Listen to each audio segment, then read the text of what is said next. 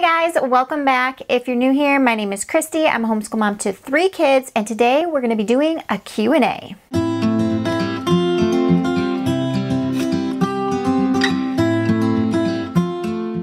I think this is the first Q&A video I've ever done on my channel, and I'm excited about it. So you guys sent in some really great questions, so I'm going to try to answer all of them in this video. The first question I got was, what is your favorite subject to teach and why? So I think a shorter answer to this question would be my least favorite subject would be math. I pretty much love everything else. I enjoy everything else teaching to my kids.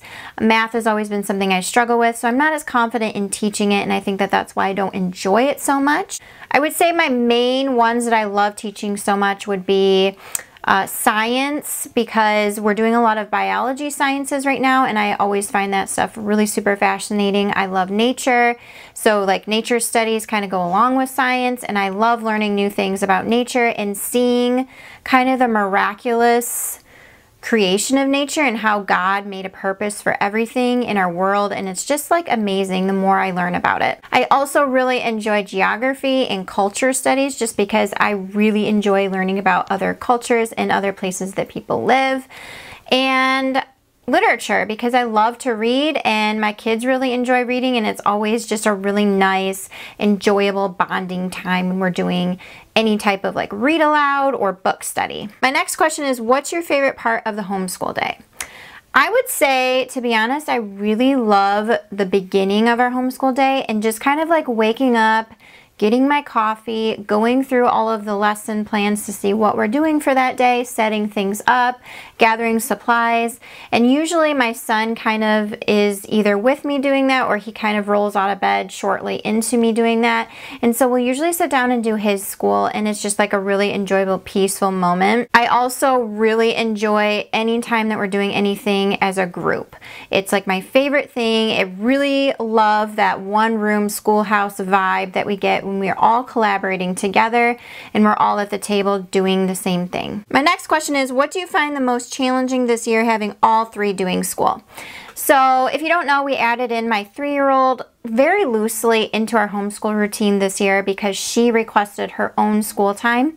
And so it has been a little bit of an adjustment. I think that anytime you add in another child, it is an adjustment because your routine is a little bit different. I'm only one person and there's 3 of them, so spreading myself, you know, between all 3 of them can sometimes be a little chaotic, can sometimes be a little stressful, but we're hanging in there, we're getting it, we're adjusting, we're flowing. We've kind of come up with a pretty good routine for the most part. Obviously, kids always throw you for a loop, so routine, I use that very loosely. So far, it's not super challenging because Isla's only 3, and I'm not super stressed on making sure that she does her school every single day. So if she's just not in the right mood, which with her, you never know, she may not be in the mood for school, and so we just won't do anything that day. I'm also only doing school with her 3 days-ish a week, usually, typically, and so that helps as well with the ending part.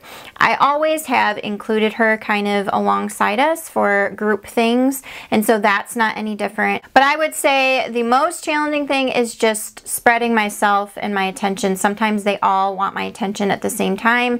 Sometimes they argue about who gets to do their independent studies with mom first. So I guess that would probably be my biggest struggle right now. How often do you get to go on dates with my husband? Okay, so we actually don't go, we don't go on dates very often. We have seasons of going on more dates than others. We don't really plan those out. It's just kind of if we have extra money that week and we can find a babysitter, we may go out. We do a lot of date nights at home, and so we'll put the kids to bed and we will watch a movie together or just like talk or have some quality time that way. So that's typically what we do, but when we do get to go on a date, we really enjoy going to dinner and just talking and, you know, spending that quality time because it is very important. Making sure to give attention to your relationship with your spouse is very important. What do you find most enjoyable about homeschool? This is a very big question.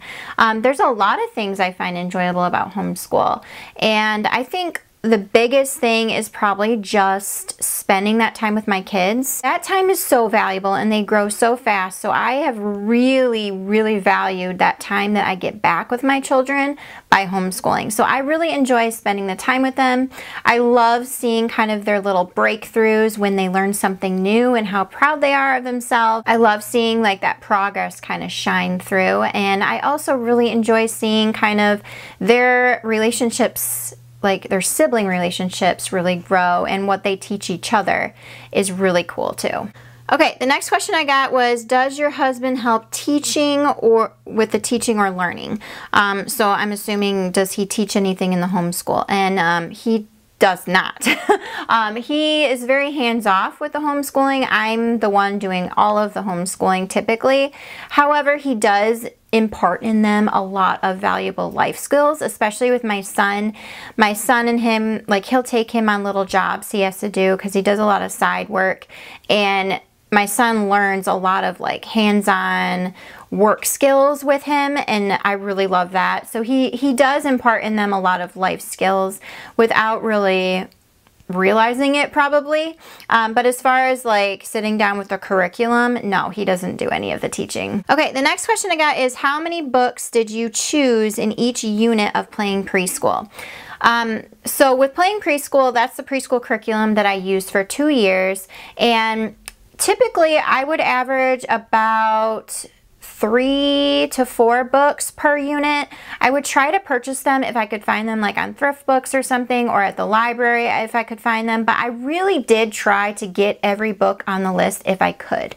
Obviously there were times where I couldn't find a book, or I didn't have money in the budget to purchase new books, or maybe I just had some books that are very similar on hand, and so I would just substitute in books that fit the theme. But we were reading the book every day that it told you to read a different book. We were reading different books. I would just use ones that we had. We have a pretty good home library, and so I was able to pull a lot of books from our own collection to fit in with those themes. We read a lot of books, and I would search out other books that weren't on the list that go with the theme too, to add an extra, because we did a lot of reading. We really enjoyed that. But if you can't find the books, or you don't have the budget to purchase all of them, it's totally fine if you use something else. You don't need to stress about it. It's totally fine if you read the same book again. That's fine too.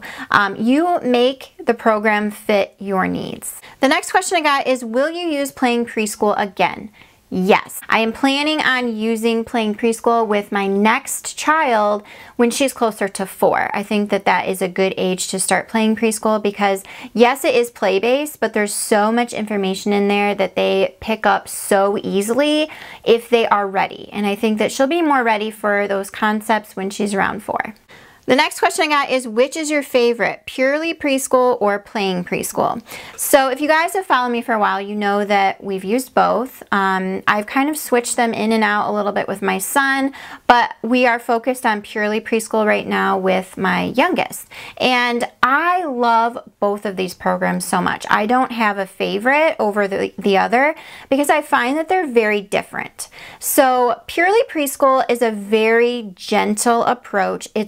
I would say for a younger preschool, like that 2 to 3 age range, perfect for them, because it's so gentle, it's simple, and it's not really designed to teach them their letters and sounds per se. There is a little bit of letter work in there, but it's not like a prime focus in the curriculum. The focus of the curriculum is more so on just learning naturally and organically and spending that quality time. There's little simple crafts and reading books together, and there's a really big focus on life skills, which I really, really love. So Purely Preschool is what we're using now because it's perfect for the age that Isla is at this time. Playing Preschool is a full-on, like, they're gonna learn all their letters and numbers by the end of it. It's very focused on that.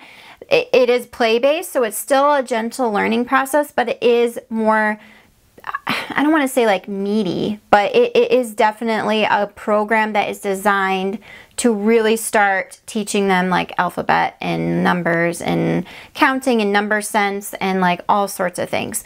So I would say purely preschool is a little bit less advanced per se than playing preschool, but I love them both so much for entirely different reasons. So I can't really compare them because they're very different. So I love both of them. The next question I got is, how do you push past the I don't want to's? Oh boy, this is a big thing in our school, especially with one of my children. And I think that it's very tricky to just give you a straight answer. I do have a video on my channel, I'll try to remember to link it, that's about teaching a reluctant learner. And a lot of the things in there are what I use with this child when they are being reluctant and they don't want to do their schoolwork. It's a battle. I have a child that doesn't love school. She would rather be doing her own thing, and I get that, but at the same time, these are things that they need to do. So my kids, they know that we don't do screens before school. That's a big one. They know that they need to get their schoolwork done before they can do the screen time, and I do try to give them breaks in between subjects if possible because I know that that helps. I just try to partner with them and try to understand that they don't particularly want to do something, but it is something that they need to do. And it's kind of as simple as that. Like, I don't really take a no for an answer, but for the most part, like, it's not optional, and they have to do it if they want their screens or their free time. But again, I will link that how to teach a reluctant learner video because I have a lot more kind of tips in there that may help you. The next question I got is, have you heard of or considered Fix-It Grammar? I have heard of Fix-It Grammar. I think it's a very popular program. I think a lot of people use it. Have I considered using it ourselves? Not right now. I have looked into it, but I just don't feel like it's the right fit for our style at this time. I'm not saying I'll never use it, but for right now, it's just not really gonna fit in with what we're doing. Another question I got is, are you still using Slow Down? If so, are you enjoying it? So Slow Down is by A Year of Learning, and I did a video on it. I will try to link it for you, where it kind of gave you a broad overview of the program. And yes, we are using it. And the way that we are using it is kind of like on Fridays, it's like our nature study, if that makes sense. So if you saw on Instagram my reel with the water cycle setup that I had, that was with Slow Down. So Slow Down is a really beautiful program because it has this gorgeous book that talks about small moments in nature and noticing the little things, which I love. And it's very beautiful and whimsical. It has information about things. And then I will get books that are in the curriculum that go along with the theme, and we'll read more about it that way. There's some hands-on activities and different like experiments you can do. There's a whole bunch of different things in there that you can do. And then I will also try to find my own activities, kind of add it in and make it like this little unit study. And we really, really like it. I think it's a gorgeous curriculum. I love how it's laid out. And yeah, so we're using it as nature study and really enjoying it. Another question I got, and this is a really good question. Switching curriculums seems expensive, especially when it's not an online curriculum. Without prying too much, how do you navigate the expense of it all? And I would say it definitely can be expensive switching curriculums, for sure. For us, I try not to make a switch in curriculum unless it's absolutely necessary. So if a curriculum is just impossible to make work for us, that is when I will search out other resources. Also, if I notice that there is something missing from the curriculum we're using, sometimes I will find like a supplement somewhere to add in to fill that void. But replacing an entire curriculum, I don't usually do unless I actually have to. I try to kind of change the current curriculum to kind of make it work for my children, and usually I can do that by leaving something out or by adding something in. That being said, I do feel like changing curriculum is a part of navigating your homeschool journey, especially in the beginning. I feel like when you're not really sure what you like yet. You're not really sure of the way that your children learn yet. I think that those first few years, at least in my experience, switching curriculum is kind of a normal thing. It's a little bit of a trial and error. I also try to keep in mind like our budget, our personal budget, what things we can spend money on and what we can't. There are a lot of curriculums out there that I would love to use, but they're just not affordable for us. And the price point is just too high. And so I don't use them. I find something else that's more affordable. When I do need to switch a curriculum, I do a ton of research. I'm a natural researcher. I research. So I will research the heck out of all curriculums before I make a purchase. I also try to spread out the cost when I can. So for example, if we're doing a literature guide or like we're doing Brave Writer arrows, I'm buying one arrow at a time. I'm not buying all the arrows for the entire year in one go. We purchase an arrow, we do the arrow, I purchase the next one, and that helps kind of spread off the cost like over time. Also, we do a lot of literature learning where I need different books for different studies. And so what I try to do is one, buy secondhand if I can first. So I'll go on thrift books and look for those books. I utilize my library when I can if it's a short term that we need the book for. And then the other thing I do is I buy a little bit of books at a time. I'll make a couple different orders throughout the year as we need more books. And while that doesn't change the cost, it does make it more doable for us in the long run just because the cost is spread out and it's not like a giant lump sum right in the beginning. Also, something that we started doing is we have a separate bank account that we use for homeschool expenses, and we have a certain amount of money put into that bank account every week. It does add up every week, and then there's some money when I need to buy something like a curriculum or a resource or supplies or something throughout the year. I have that little tiny nest egg to use for that. And the last question I got is, what kinds of field trips do we have planned this year?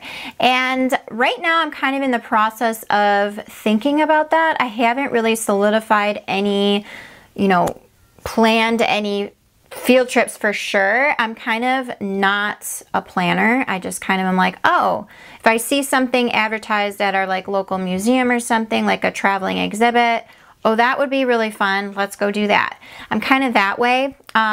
I did talk to my kids on the first day of school. If you saw our first day of school vlog, I talked to them about what kinds of field trips that they wanted to do this year. They all want to do the apple orchard, which is kind of a given. And then we may do like the planetarium sometime this year because we are going to be doing an astronomy unit later this year. We have a museum that's close to us, and so we are probably going to utilize that a lot because they have some brand new exhibits in the museum, and then they always have kind of traveling exhibits come through. So like earlier this spring they had a Hot Wheels exhibit, which was really cool, and then I think they're gonna have a dinosaur one in the next couple of weeks, which would be really cool. So I'm always keeping eyes out for those kinds of exhibits and those kinds of events to go to. Another place we really like to go to is a nature preserve that's near us. They have a ton of land and a ton of different like activities always going on.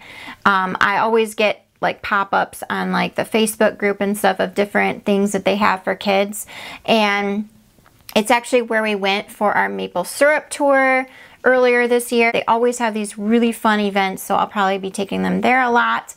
Yeah, so I don't really have set like field trips in mind. Just as something piques my interest or something pops in my head that would be a good idea for something we're studying, we'll do it. So those are all the questions I got. Thank you so much for sending in all of your questions. They were all really, really good questions. I hope that you guys enjoyed this video, and I will see you guys in another video very soon. Bye.